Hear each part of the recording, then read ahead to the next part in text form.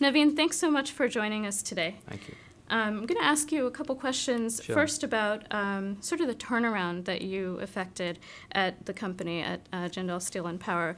You are credited with really kind of taking a moderately running business, right, a factory in fact, and really turning it into a star performer. So tell us a little bit about what were the key drivers of that turnaround. Okay, when I, after completing my MBA from University of Texas at Dallas, I went straight from Dallas, Texas to Raigad in Madhya Pradesh at that time. It was middle of nowhere. And this steel division of Jindal Strips Limited, one of our flagship company, was making huge losses. And it was making losses like around $15–20 million every year, sorry. And my father said, no, don't worry, this company will make at least 25 million profit per annum. And I couldn't believe him. I said, a company making 15–20 million losses, how the hell is it going to make it $25 million profit every year? But then I worked and worked. It has all been team effort. Mm-hmm. I've never done anything. I mean, no one can do anything alone. So it has been team effort. My father kept on guiding me, kept on giving me the courage to go ahead. And every time I would be in despair, I would go and speak to him and he would encourage me to do it. And then slowly things changed and we were able to start getting good production. Then the markets changed, steel started to do really well. Then we changed the company. We hived off the division into a separate company called Jindal Steel and Power Limited. Mm-hmm. And then we have never really looked back. We, even during the downturn, Jindal Steel and Power paid all its interest payments, repayments on time, every time. So we built an impeccable track record for the company. And now then we set up India's first mega power project, first 1,000 megawatt power project in the private sector. So we implemented that. Now Jindal Steel and Power has the highest market capitalization of any steel company in the private sector in India. Mm-hmm. And we've been able to do it with a team effort of all the people working in the company. And I would just say that God has been very kind to us. And the kind of policies, we realized there was an extreme shortage of power in the country, mm-hmm. electricity. So we set up a power plant which is doing exceedingly well. Whatever products, steel, nobody was making large-sized parallel flange beams. So we started to make beams, we started to make plates in bigger sizes. Always tried to make products which there was a demand for, there was a shortage for, to be able to meet up that demand. And that really helped us. So it sounds like, from what you're saying, that you really kind of had a strategy to really service the domestic market, right, where there was going to be that yes. kind of demand for the long steel products that you manufacture. And also, it looks like you're doing a lot of integration, backward and forward integration, in the business. So can you talk a little about that? You're you have some mining stuff, right, coal and ore and stuff like that, and that's really helped sort of stabilize your business, while some of the other steel companies have really been hit by the downturn. Right, you're right. It's very, very important to have control over the key raw materials. Mm-hmm. We do not control all the raw materials, but say to the tune of 60 to 70% raw materials. We have our own captive mines. We have a captive mines for iron ore, for non-coking coal. Even though the non-coking coal is a very poor quality, but then we beneficiate it. Mm-hmm. Again, this is something my father, late O.P. Jindal, he really believed in this. He believed that we must control our raw materials. If we do not, then other people are going to control us. So we made a conscious effort to acquire coal mines, to acquire iron ore mines. And even though sometimes they were not the best quality raw materials, and then we invested a lot to make those raw materials suitable. Mm-hmm. And that has really helped us, because there has been a lot of volatility in the raw material prices. And you're right, a lot of companies have suffered a lot. And say we did not have, and we still do not have, coking coal, mm-hmm. and because of which we also suffered hugely. because prices from $100 per ton suddenly jumped up to $350 per ton. So it's very important to be a player, to have a fully integrated operations, that's from the mining till the finished products. So sometimes some areas, if it's hurting, then the whole chain, makes you stronger. So one of the things that, if anyone does an analysis of India's needs right now, infrastructure obviously is a huge one, and your company is obviously cited right in the middle of that in terms of steel and energy and stuff like that. Tell me a little about what you see as your company's role in the infrastructure improvements. Obviously you have an interesting perspective as someone who is the head of a company in a private sector, but also as a member of parliament, I believe, since several years. So tell us a little bit about how you see that, the infrastructure improvement happening. Okay, I see as far as our company is concerned, Jindal Steel and Power, we want to concentrate more and more. One is steel, to expand our steel operations, to expand the capacity. Presently, we are making 3 million tons of steel. From 3 million, we want to take it to 20 million tons by 2020. So we want to increase the steel making capacity. And then, even more importantly, we are going to give more focus to power generation. Presently, we are generating around 1500 megawatt of power. We want to take this to around 20,000 megawatt of power. And a lot of power we want to generate from hydel sources, so that we are not contributing to global warming or to climate change. We want to generate, there are lots of hydel power potential in the northeast of India. And in fact, right now, our company has been awarded one of the biggest hydel projects, which is 4,000 megawatt. And there is no huge water reservoir. There is no need to do any relocation of people. It's basically a run-of-the-river project, which is environmentally, which is very, very friendly. But it's a very challenging project. In this northeast that I'm talking about, there are hardly any roads. The whole region is very, very mountainous, and there's hardly any roads to build such big projects.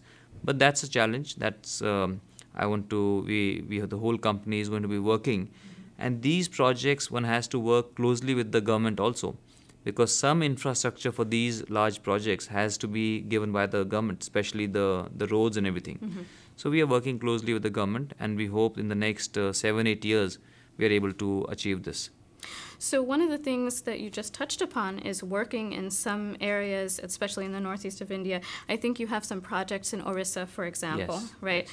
So can you elaborate a bit on those challenges? Because obviously those are some of the places that need the infrastructure the most, and especially if you're trying to perhaps source some raw materials or do some projects there, you really kind of almost need the infrastructure to build the infrastructure, right? Yeah. So talk to us about some of the challenges of working in some of those less developed areas. Okay, most of the times that you're building your steel plants and power plants is really in the areas which are not very developed. So as part of your project, you also have to develop roads over there. You have to bring water. You have to build your transmission lines. So you have to develop the mines, power generation. So all these things when you do, and when you are doing these things in a place where there aren't good facilities, you have to have good quality education, good quality schools, good quality medical care. Because if you want to attract good talent, and if you want good people to come and stay in these remote areas, everyone's expectations today are very high. Everyone wants good quality education for their children, good medical facilities for themselves to attract them, because India offers a lot of opportunities, all over. So when we go to these places, like you mentioned, Odisha or Jharkhand, so we do all these things, building roads, bringing in water pipelines, making transmission lines, making the townships where our people would stay, and building schools, hospitals, and these things. The city also benefits from all this. And there is an issue regarding, because when you want to set up a project, it obviously it needs a lot of land. And in India, land is under a lot of pressure, because our huge population is there. So we try to look for land which is not high yielding land, not a land with high yield. So we So try not to look arable for land. non-arable land. We Okay. look for barren lands. Mostly, you can't get it 100%, but we try 75 to 90%, which is barren land. So it's easier. People are then very happy to sell that land, and then also we ensure if you're buying some people's land, even the R&R policy of the government of India, that's rehabilitation and resettlement policy of the government, that also wants you to give vocational training to these people so that they could be employed later gainfully in the company. And also you build new houses for them, you give them a very good price for their land, and then employment. So it is a win-win situation for all. And then a company has been able to, with its work, has been able to build a really good name for itself so that people trust you and you try to take care of all the stakeholders. So then it's a win-win situation for everyone. So it sounds like your company is involved in quite a bit of projects. So you're really developing the place as well as building some kind of a whether it's an ore development or whatever. So what made you want to go for Parliament? I'm just curious. How did you feel that fit into sort of your strategy for life? Okay, I joined the Parliament. It's the first time that a young industrialist has joined active politics in the history of India. That I did drawing inspiration from my late father, Shri O.P. Jindal. He joined politics when he was 60 years old because he felt that the poor people, the underprivileged people, they do not get justice. So, and he said, just being an industrialist, yes, we can make enough money for ourselves. Maybe we can work for 1 million people. If you have a very big business, maybe we can work for 10 million people. But it definitely does not give you an opportunity to work for 1 billion people. So joining politics for me is part of my strategy to make the country of my dreams. Rather than blaming others, rather than blaming politicians that they have not done this, they have not done that, I wanted to give the best years of my life in making the country of my dreams, in serving the people of my country. And politics does give you that opportunity. So I'm very fortunate that Congress party, especially Mrs. Gandhi, she gave me this opportunity. And the people of Kurukshetra, that's my constituency. And Kurukshetra is a very historic place. That's where the epic battle of Mahabharata was fought. That's where Lord Krishna gave the sermon of Gita. So people there, they gave me their blessings, got me elected. And I've been last 6 years. This is my second term now. So I try to do the best for my constituency, and I keep raising issues in the Parliament for the youth of the country, about the internal security, about the defense, and wherever, whatever best I know, I try to do that. Talk a little bit about the youth, because you really are sort of, I think, seen as a role model as a young MP. Obviously, there's been a lot of talk about India's youth and making sure that the services, infrastructure, education, et cetera, are in place because, of course, the youth population is growing. What do you see as sort of the short-term must-dos in terms of the government? What should it be doing to help with that? Right. Suma, you know that India has a very large population of the youth, and we also do realize that whichever country made very fast progress, it was during that time when they had the largest population of the youth. So India is also going through that window of opportunity. But we do realize it's only a window of opportunity. It's not going to remain like this forever. So we have to give good quality education, good quality skill sets to our youth so that they can be gainfully employed. They can make meaningful contributions to the development of the country. And if we keep our youth unemployed, if they are not able to effectively contribute to the nation's development, then obviously it's unfortunate for them, but it's even more unfortunate for the country, because the country would have lost this opportunity forever. So our government, Congress-led government in India, is making all-out efforts to utilize this energy of the youth. We have the biggest plan ever in the history of the world, which is the National Rural Guaranteed Employment Scheme, which has already started to give. And around 400 million people, not 400, 40 million people are, families are getting gainfully employed in this. And a whole lot of schemes are there in place already for giving good quality vocational training. We are making a lot of efforts in good quality primary education, in improving the nutrition. So, they are healthy, good quality education, good quality vocational skills. And then the way we are going at very healthy GDP growth rate. And I'm sure in the coming years, we'll even touch double-digit growth, say around 10% growth rate. So then there'll be a whole lot of opportunities in the economy, and the youth would be ready to take on these challenges and to really grow the country. Some years ago, you were widely credited with basically advocating for allowing the Indian flag, to be flown, I believe, by any citizen anywhere in the country. You were inspired, I believe, by the fact that you saw students here in Texas when you were studying flying the American flag. Yes. Tell me, how does something like that, a symbol, which the flag is, how does that help sort of, the country from a business standpoint, from morale, from, the economic morale? What do you see as the importance of that? Why was it so important to you to make sure that the flag could be flown? When I was in the US, I saw people taking so much of pride in being able to display their national flag. Mm-hmm. Say, to ask an American as to what the flag means to them. Flag means a whole lot to them. It's only a symbolic gesture, but to see the flag, because when a person displays their country's flag, they rise above their religious affiliations, mm-hmm. their political affiliations, and just show their love and faith in the country.